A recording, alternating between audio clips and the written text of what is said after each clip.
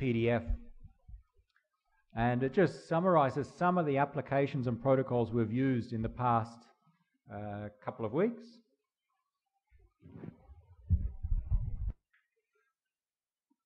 We can do web browsing, all right? Everyone can browse websites where you can use your graphical user interface, Firefox.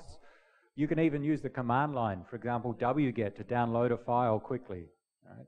So the general approach with web browsing, you supply a URL, whether it's you type it into the address bar or you click on a link or you type it into the command, and that triggers your browser to contact the server and download a web page. And the protocol being used there is HTTP. So that's the application layer protocol for accessing the web server. We'd like to know a little bit about how HTTP works. You probably know already some. We'll see some more details today and in the next few weeks. Most of our application servers listen for our clients, listen for them to connect. And they listen on a port number. What port number does our web server listen on? Everyone yell it out at once. Port number 80. Okay, so servers typically listen on fixed port numbers. And that's useful to identify what application is being used. If you can observe what port number is in use, you can identify the application. So web servers use port 80. If you're using a secure web server, HTTPS to access the web server, it uses port 443. Where do you find that? If you can't remember your port numbers, there's actually a file on your operating system, /etc services. If you look in that text file, it shows you port numbers used by different services. 443 HTTPS. Okay, so this file is useful if you can't remember port numbers.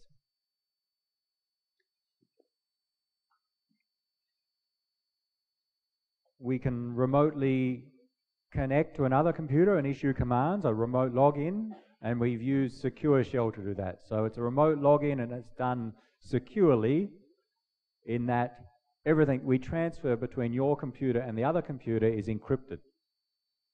So the program we use as a client is SSH, Secure Shell, and there's actually a server running on every computer, and it's the Secure Shell server. It's referred to as SSHD. Another word for a server is a daemon.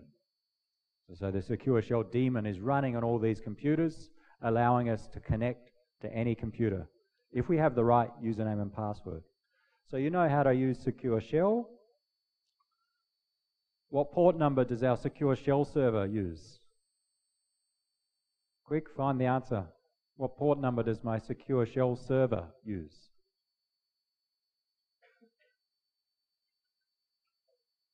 /22. So you look up the services file and you'll see SSH/22. We can transfer files. There are different ways to transfer files between computers. We've used SCP, Secure Copy. So it uses similar to Secure Shell to transfer a file from one computer to another, but securely. It actually uses the Secure Shell server to do that. So it is also using port 22. So these are just some notes, and you have them on your desktop. You have this file, so if you can't remember, then both on the reference card and also in this presentation of some of the things we've done already.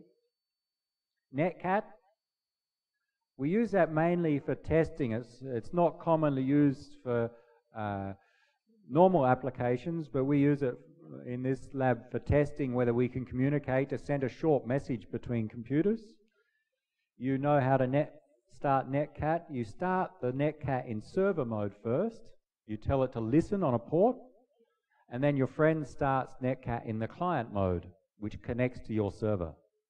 So you know how to use Netcat, and then you can send text to each other. Netcat uses TCP as the transport protocol by default. You can supply the -u option, NC -u-L, to force it to use UDP mode. And you may try that today. What's the protocol number for TCP? transport protocols have numbers. What's the number for TCP? 6. UDP? 17. ICMP? 1. Can I get one that someone doesn't know? What's another one? IP? Where are you going to find these? The protocol numbers, and I can't remember any other transport protocols, but if you need to, there's a file called in the /etc directory, DCCP and SCTP, called protocols. Please make your window bigger. Protocols. Okay, so if you can't remember those numbers, look in the protocols file. There are many there. So you don't need to remember them.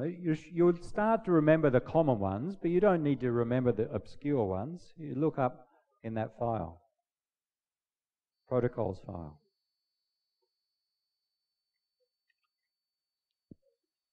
And when we start our server, we use a port number. Port numbers are 16 bits. We have from 0 up to about 65,000. But typically the first 1,000 are reserved for the admin or super user service, for special servers, like your web server. So when we start our netcat server, we normally need to choose a value greater than 1,023, less than about 65,000.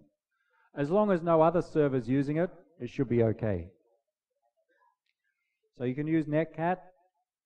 Ping, we've used it a little bit, but you are all experts on ping because you've done the assignment last semester where you use ping a lot. Right? Ping sends short messages to another computer to test if we have connectivity. We try to ping another computer to see if we can communicate with it. And along the way, we measure the delay or the round trip time. Ping has many options.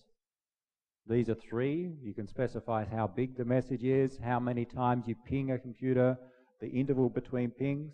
So today you'll try ping a bit more, but I'll not show any examples. I think it's not so hard. It uses a transport protocol, a very special case. It uses ICMP, not TCP, not UDP, but ICMP. There's no really ping server. It's embedded in the operating system. The operating system by default responds to pings. So it doesn't have port numbers. So that's a special case. It's mainly for diagnostics. What else? iPerf, you're all experts in iPerf as well, I think. Again, in the assignment last semester, you used iPerf to measure the throughput. We will not do that today, but in later labs, when we want to test how fast is our network, we can use iPerf. So we'll come back to that one. Many of the commands we use have many options, and it's hard even for me to remember the options. So when I forget, I use the man command. That is, I use the man command to look up the options for a particular command. Man ls, man scp, man iperf. And it will usually show you how to use that command, the options. In this lab, you're supposed to learn by doing and learn by trying things. So if you don't know how to do something, try it, look it up in the man pages and try it yourself. As soon as you don't know how to do something, don't raise your hand and say, what's the option to set the size in ping? Try yourself. It takes 10 seconds to look in the man page to find it. Okay, so try first. So those are some of the applications and protocols we've been using or will use. We would like to understand today how they work. That is, how the protocols work. What messages are sent between computers when we ping someone, or when we access the website, or when we use netcat. In other words, I'd like to see the messages being sent to and from my computer. And so to do that, I'd like to record the messages sent to and from my computer. And the concept is called packet capture. I want to capture the packets. So the messages we refer to as packets.